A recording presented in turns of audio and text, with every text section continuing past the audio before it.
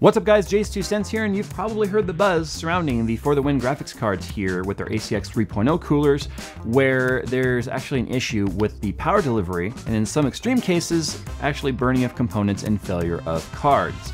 So we're gonna talk about that today, but more importantly, I'm gonna tell you how to fix it, and the most important, what EVGA plans to do about it. Now the power delivery system here on the For the Win card unfortunately is not being actively cooled. There is no thermal pad that was installed between the power delivery and the base plate, allowing the ACX cooler to blow down on the base plate, giving more effective cooling to the power delivery. So what's happening here is the temperatures are getting much hotter than EVGA is comfortable with because it's putting the parts barely within tolerance. And in some extreme cases, parts and boards are failing. So that's why you're hearing about this now, because there is a plan in place to correct the issue here for all ACX 3.0 owners. Now this is only affecting the ACX 3.0 cards, not the ACX 2.0 and older. So that's like the 980 Ti and below. If you guys have one of those, it's not affecting you. It's also not affecting hybrid owners of the 10 series or anyone with a blower style card, just the ACX 3.0. But if you want to learn more about this issue, head on over to Gamers Nexus. Stephen Burke over there did a really good article about this, and he's also going to be doing in-depth testing moving forward so that he can also show you guys the problem, the fix, and how effective it really is. But not only that, he has a majestic man mane of hair. When he steps outside, the sunshine always seems to be having a ray of sunshine right on his head. It's glistening and it's majestic. And whenever I see Steven, he's always moving in slow-mo because his hair is just so damn fine. That wasn't that awkward, was it? Now, when issues like this arise is when a company either sinks or swims, because problems happen all the time. If you've ever looked up technical service bulletins, you'd know that pretty much everything that's ever been manufactured has some sort of a flaw or defect that has to be addressed. So the fact that something came up is really not that alarming, but what really makes a difference is how a company handles it. Now, EVGA has all comes from the top, from the CEO himself, that they stand by their product and they want to make sure that everyone is happy and satisfied. So they put an action plan into place, and I'm really happy to see this because we've seen issues before and a lot of companies try and sweep them under the rug because there is guaranteed to be financial hit when stuff like this happens. Now the first thing you should do is go and download the new BIOS for your 1080 For the Win cards. Now the new BIOS is going to bump up your fan speed just a little bit. But if you've ever taken a look or listened of your For the Win card, it's dead silent anyway. And although the GPU is running very, very cool, the fans are also responsible for keeping power delivery cool as well. So the first and simplest fix, at the sacrifice of a little bit of noise, we're only talking about 400 RPM of fan speed here, which is not much for the ACX cooler whatsoever. It's going to bring your temperatures down quite a bit on the VRMs before we even apply the second fix we're going to talk about here.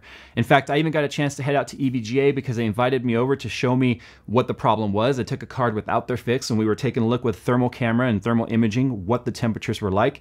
And the VRMs were getting to 110 C, which is actually very, very hot.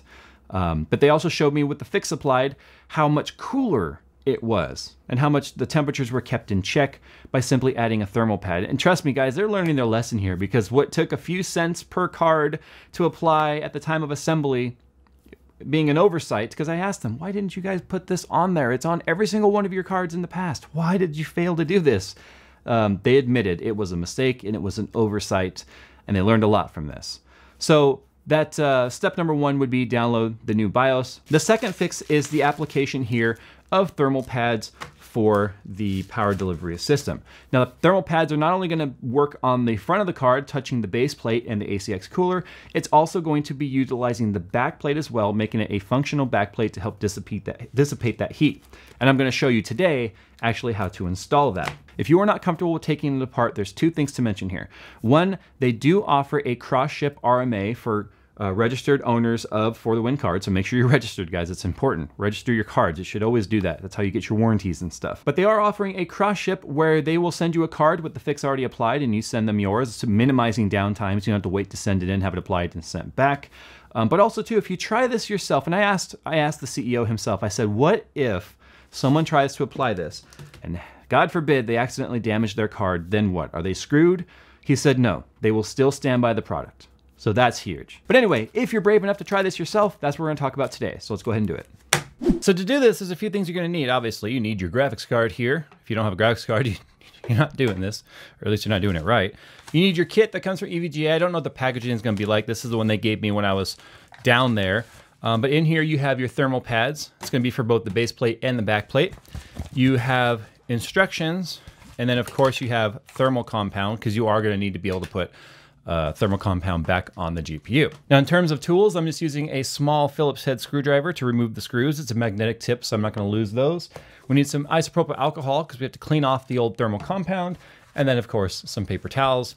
This is a pretty lint-free paper towel, but you guys can use coffee can filters or coffee filters, whatever, something that's lint-free. That way you're not gonna get lint all over there. Now, something else to mention here too is this fix also is being applied to the SC cards, not just the For the Win, and the process is the same for all of those. So even though we're showing a For the Win model here, if you have a 1080 or 1070 superclocked, they're going to be exactly the same process. So the first thing we have to do is take this thing apart. And this is the part that tends to freak out a lot of people. We're going to take out the 4 screws that are surrounding the GPU first here. These are these spring-loaded screws. And do yourself a favor, get a white sheet of paper or do this on a light surface. Anti-static surface would be preferred, but this wood table is perfectly fine. But as you can see, the screws are rolling all around. We don't want to lose any of these. We want to put this all back together as it's supposed to be. So make sure you get something to put these screws in, a little bowl, a little cup, something so you don't lose them, because these screws are pretty darn tiny. Those 4 screws, believe it or not, are the only screws that are actually holding on the main cooler. These other smaller screws here are just holding on the back plate and the base plate together like a sandwich. Like an amazing sandwich of cooling. See? See how it just came apart with only those 4 screws removed? Now don't go yanking this apart, because there are 2 wires you have to disconnect in here. There's going to be one right here that's kind of coiled up, and then there's going to be another one on the back side right here, which is for the LEDs and fans and such. Don't pull by the wires. Get either a flathead screwdriver and kind of pry it out, or get your fingernails in there on the side like I am. Pry it out gently, kind of wiggle back and forth side to side, and then they will come out. But you cannot pull on the wires. The wires are very delicate, and you will end up damaging them. And then, yeah, you don't want to do that. But as you can see, that's what it looks like when it comes apart. So for now, we're going to set this guy aside. We don't need him again for a little bit. We are going to go ahead and clean off the GPU core right here. So this is where you need to take your isopropyl alcohol or your cleaning swabs, whichever you use. Some brands make thermal compound cleaning swabs. So once you get that all nice and clean, you're going to flip this over face down, and then we are going to take out the remaining screws holding these 2 plates together. Because if you haven't realized already, there is a front plate right here that goes under the cooler. This is the part that's supposed to be dissipating the heat that is on the power delivery system, which is right under here. And then once you get the last screw out, the back plate will simply come off like this. As you can see, there is a couple thermal pads on there already making contact with the surrounding of the GPU socket right there. So there is some active cooling that's already taking place on here. We're gonna be adding a little bit more. So once your back plate is off, we're gonna be focusing here on the front plate. You don't need to take the front plate off. There's 3 screws here that hold that in. Leave those 3 in there, and we are going to be applying the smaller or the thinner pad to the front of the base plate here.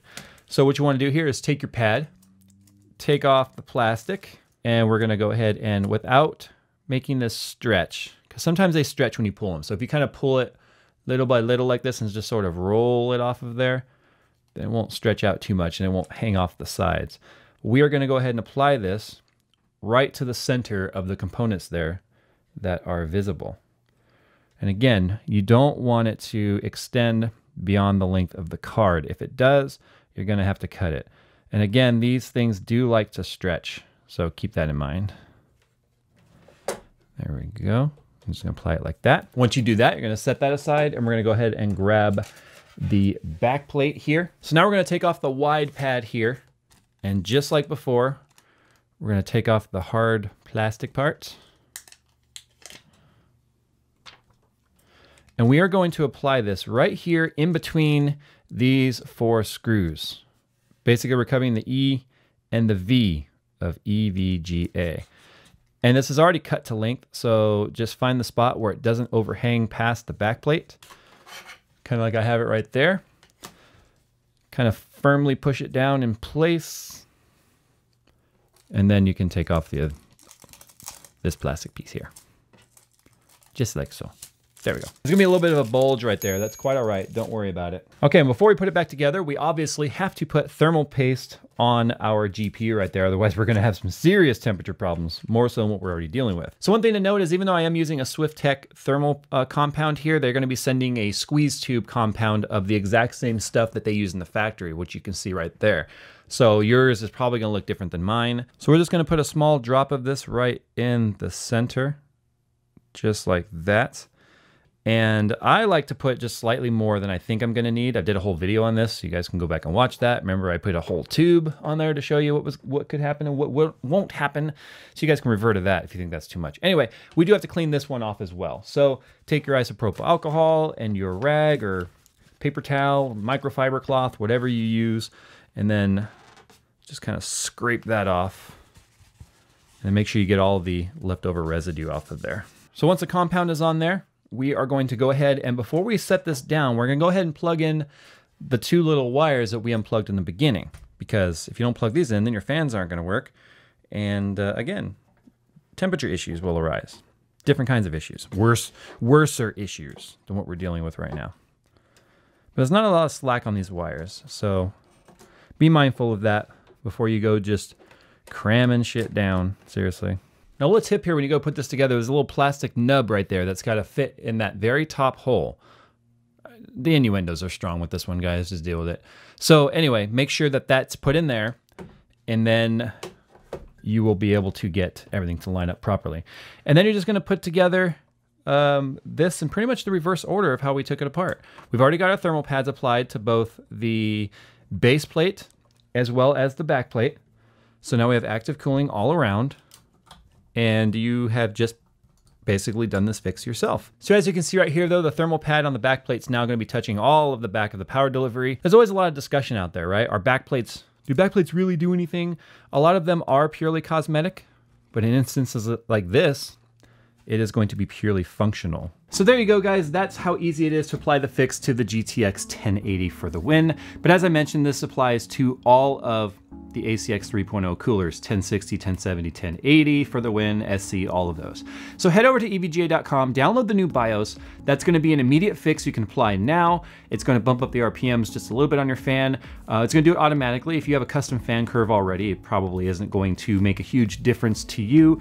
But the temperatures do significantly decrease on the back of the PWM circuit just by bumping up the fan speed about 400 RPM.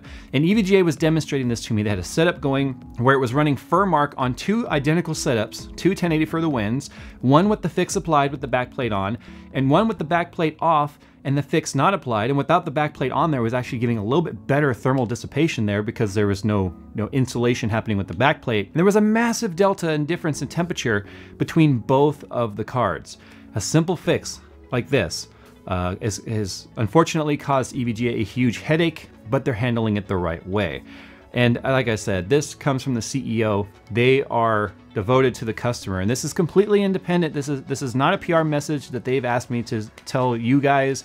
In fact, I reached out to EVGA first and was like, what is going on? Give me the details. I want to know what's happening here. So that's when I decided to go down there and see it firsthand. And I am thoroughly happy with the way that they are handling this. It's a little bit of a headache if you have to send in your card and get a cross ship, or the fact that you even would have to do this.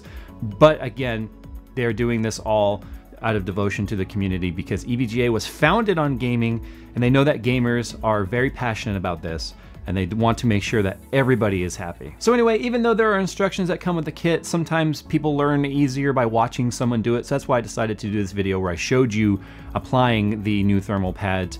And you guys were pounding my inbox literally every single day, hour on hour, asking me why I wasn't talking about this. Well, I like to wait until I get all the details, and I'm glad I waited because EVGA has made a statement, and kudos to them for at least admitting they made a mistake and they're correcting it. Anyway, guys, what do you guys think about all of this? Do you think EVGA is handling it the right way? I think they are. But again, what you guys think as customers are ultimately would make the most difference in all of this. Not what I think, but what you guys all think as a collective. So sound off in the comments or on Twitter and let me know what you guys think. Anyway, guys, thanks for watching. And as always, I'll see you in the next video.